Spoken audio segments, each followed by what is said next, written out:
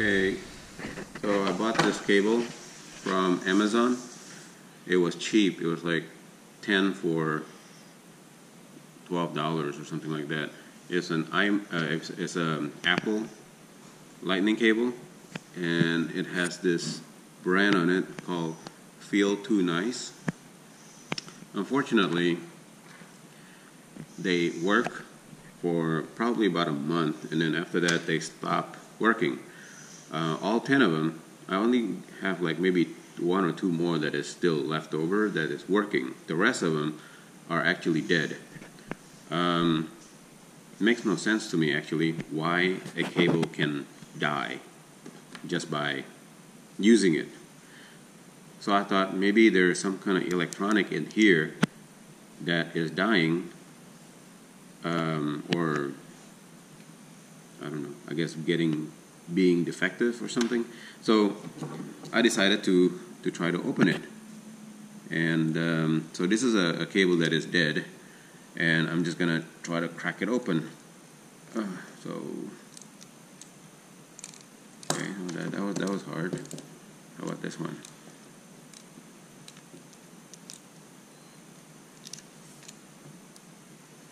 Okay, actually pretty hard. Okay, so it was actually very hard to crack it open with a plier or vice grip. So I had to use a utility knife, and basically I just cut it through the middle of the side here, and looks like I can now pry it open with just my finger. And it's like soft plastic, so it's pretty easy. Let's see. So what I'm trying to do here is trying to see if there is any electronic hidden inside this plug. I think there is, and the electronic is probably the one that is made cheaply, because this is one of those cheap Chinese product. My wife is always laughing about me buying these things and it breaks. Okay, so this is very hard. I'm gonna pause the video again so that I can pry off some of these things. There's like some kind of rubbery material here.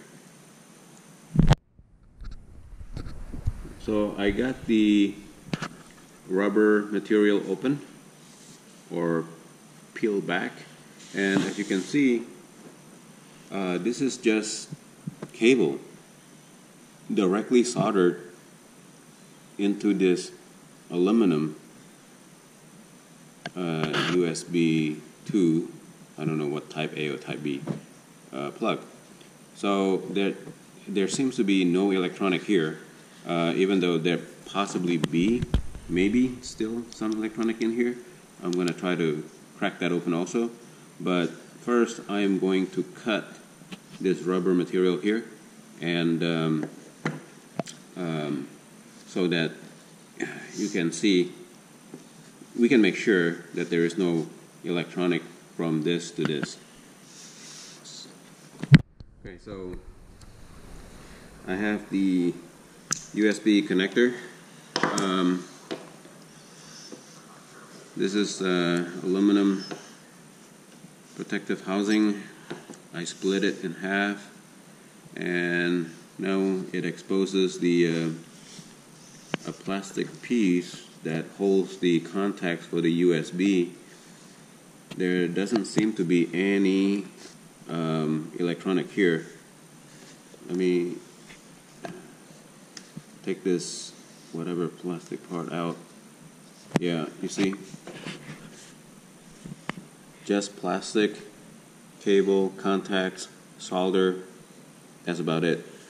So confirm on, at least on this side of the connector, there is no electronic at all.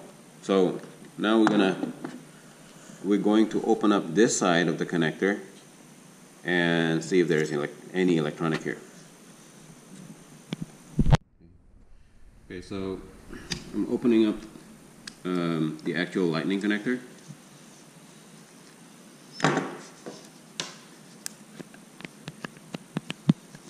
part there is just hard plastic. This is properly molded, meaning this rubber part right here is melted with the cable. That's what I mean by molded.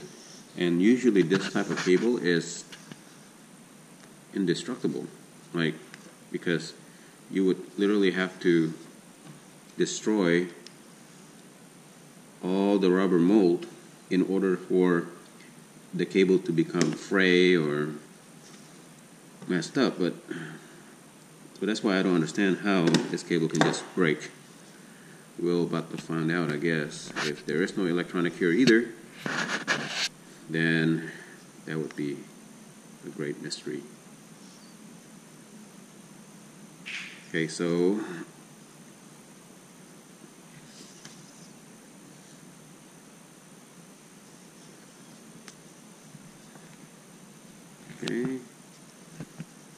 I got this part of the cable. Oh, I think I see some electronic now. Look at that. There are some small electronic parts. Okay, so I'm gonna pause the video. Okay, so it is confirmed when I remove all the rubber material, you can see now that it exposes this electronic board. So, whoops, I guess I just severed that white wire, but inside here you can tell there is an electronic board right there. I'm gonna try to get this enlarging glass, see if you can see the board through the camera. So this must be the culprit that is causing these cables to die. I thought it was just a cable, but lightning adapter actually has electronic in it. Not sure why, but obviously the manufacturers in China are going cheap with the board inside this connector right here, and they're failing.